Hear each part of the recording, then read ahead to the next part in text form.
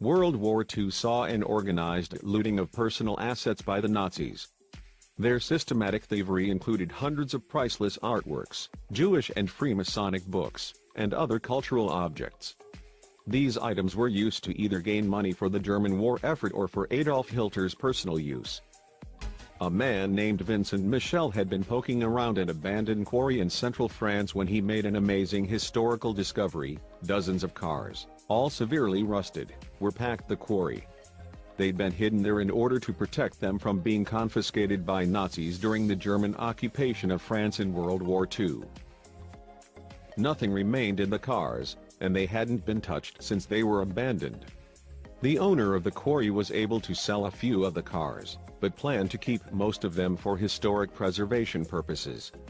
Walking around this space must have felt ghostly to Vincent Michel. It truly was like stepping back in time.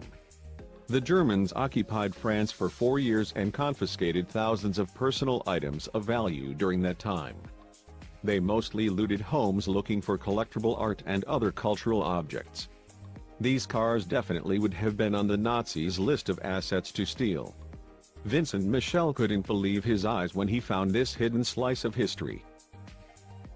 It had been about 7 decades since these cars last saw the light of day.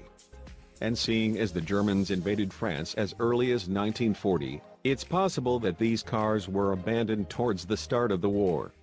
Little did the vehicle owners know that it would take a whole 4 years before the Germans surrendered, leaving Europe in shambles.